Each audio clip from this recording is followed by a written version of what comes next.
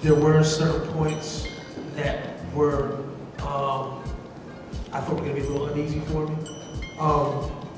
You know, I've never really had a mentor per se, anything that I've done, you know, from DJing and leading into producing in terms of a hands-on mentor. However, I've indirectly learned from a lot of great people, such as Kid Capri, Jazzy Jeff, DJ Scratch, Volleyball, and you know, the list goes on. So when you have me in a potential situation where I might have to say, hey, DJ Scratch, that wasn't it, you know, like that's difficult because this is a dude that I've been indirectly learning from for 20 years, you know, and, you know, from being, you know, 11, 12 years old, trying to learn the Rampage scratches and trying to learn what you say and cut, to have to sit there and turn around and be like, you know, how do you tell this dude, how do you critique that when you've learned from him? It was a warm, friendly environment. Even though it was competition, everybody really knew how to conduct themselves, right? There was a healthy respect for each other, so that made it easy for everybody.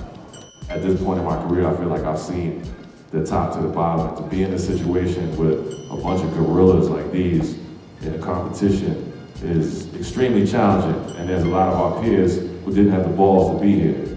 Myself personally, I'm not afraid of any man. I think we all go to the bathroom, we all put on our clothes, we all gotta sleep, we all gotta eat. At the end of the day, shorts and a t-shirt, I'll write as much as you, I'll fight you, whatever it is, it doesn't matter to me. At the end of the day, I'm a gamer. So I wasn't scared about anything. The only thing I was scared about was looking corny on TV. So when I found out what the cast of characters was, the thing that stuck out in my mind was that it's virtually impossible to look corny when you're in the gym with a bunch of other fighters. You know? The reason why I did this show, a lot of people was like, yo man, you don't have to get into a DJ battle, you're a champion, whatever. The reason why I signed on to do this show is because there's a lack of information.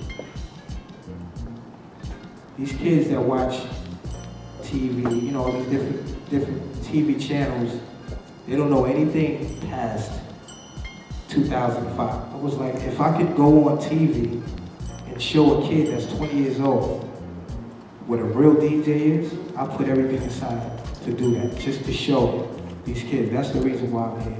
I asked my nephew, what is a DJ? And he said, a DJ is a guy who gets all his friends to rap on his album.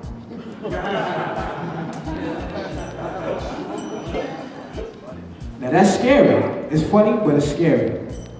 So I was like, I gotta do this show.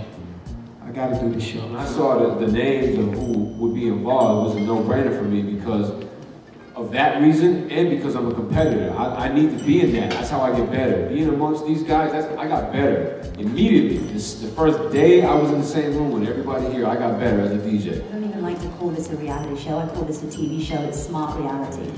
And I'm grateful for that. No Snookies vomiting here. Secondly, the most beautiful thing that happened to me on this show, which is what I think is important that this show represents, a chance for people to not just learn about DJing, but to come together and learn something new. I've never been in a hip hop club. Sorry, I hadn't. And I love it now. DJing paid for my life. Like, I bought my first pair of turntables from my man right here in '88. That's real talk. I paid for college with my turntables. I paid for my son's expensive-ass private school with the turntables.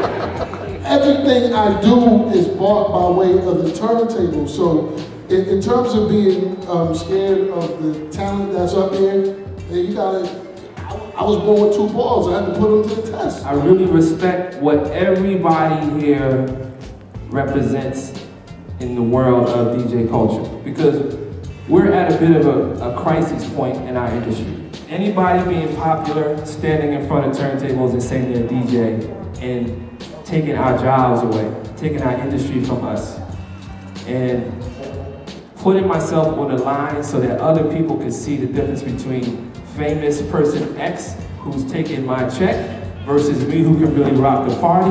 I was willing to put myself on the line for that. So this show right here, all it does is just shows that there's a stage for DJs to be seen at, instead of it just being heard, instead of you just knowing about a mixtape or being on a radio station. You have outlet that people could see the good time, no matter where they at. You know, everybody know I come from Def Comedy Jam, and before Def Comedy Jam, you know, they didn't really give a damn about a DJ on the television. You know, a DJ doing their thing. The DJ was looked at as somebody who was on the radio.